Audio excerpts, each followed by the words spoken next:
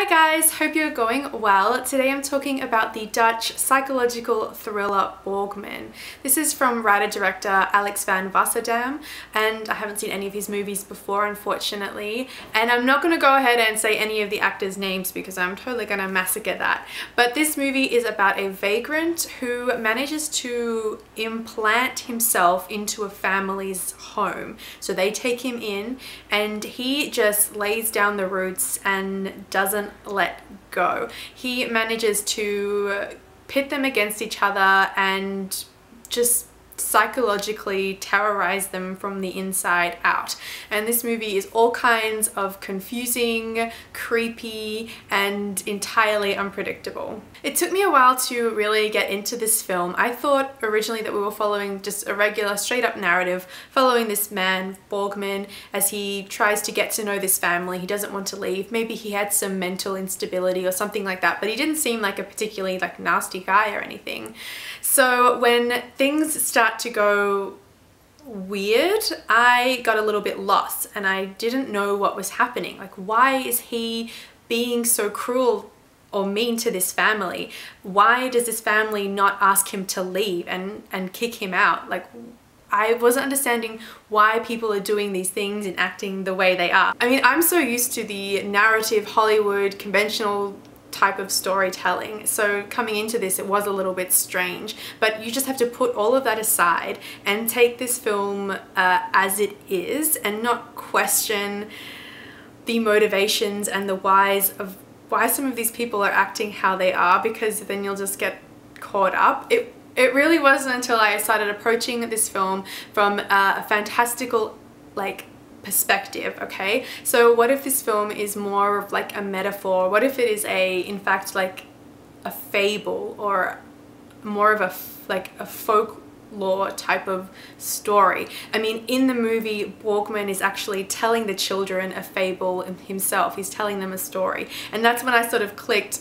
Maybe he's telling them a story. Maybe he is part of the story. Maybe this whole movie is just one big fable itself. I mean, it felt like something straight up out of the Grimm brothers, Kinder- und Hausmärchen, you know, those type of fairy tale, gruesome fairy tales of the 19th century. The most haunting imagery for me, and this film is very evocative in terms of its imagery and its camera work. One of the most haunting images for me, which it's still burnt in my brain and I think will now forever be burnt into the back of my brain, is the image of Borgman watching over the sleeping husband and wife. So the husband and wife are in bed. He is completely nude, sitting on her chest while she's sleeping, staring into her sleeping face.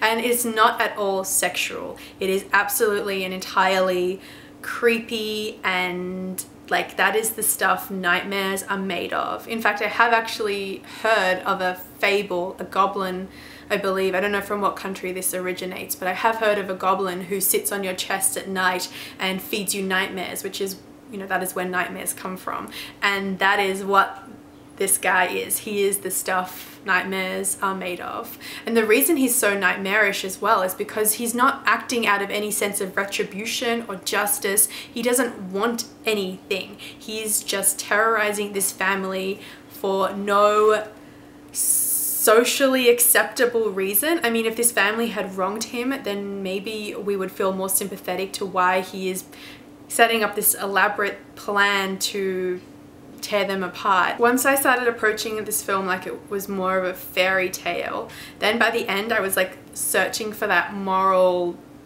wisdom. Like, what if it's a fairy tale and it's trying to warn you or teach you something, you know, like Hansel and Gretel shouldn't have eaten the candy from the witch's gingerbread house. But with this film, I mean, it is so open to interpretation. They're not going to give it to you on a silver platter. The message could be something as simple as don't invite creepy strangers into your house because they will sit on your chest while you're asleep and give you nightmares. This is a difficult film to just say straight up that I enjoyed. I mean, like, I didn't have a good time in it, but at the same time I did enjoy what it was trying to say. I mean, it definitely grabbed me, pulled me in a very hypnotic and disturbing kind of way and had its claws in me and didn't let me go. I was in for the long haul, and it was one of those situations where I wanted to look away, but I just couldn't. And that is kind of what Borgman does to the family in this movie. The only similarity I can really draw is a German film from Michael Haneke called Funny Games. Another situation where people aren't following normal social codes like you would expect. People are doing things for no reason, and that is straight up scary. They are my thoughts on Borgman. It's on a very strictly limited release right now, but if you can find it and you're up for something a little bit out of your comfort zone maybe, then I definitely recommend you try and hunt it down. Thank you so much for watching. Make sure you subscribe to my channel to keep up to date with my other movie reviews, and I'll talk to you guys soon. Bye!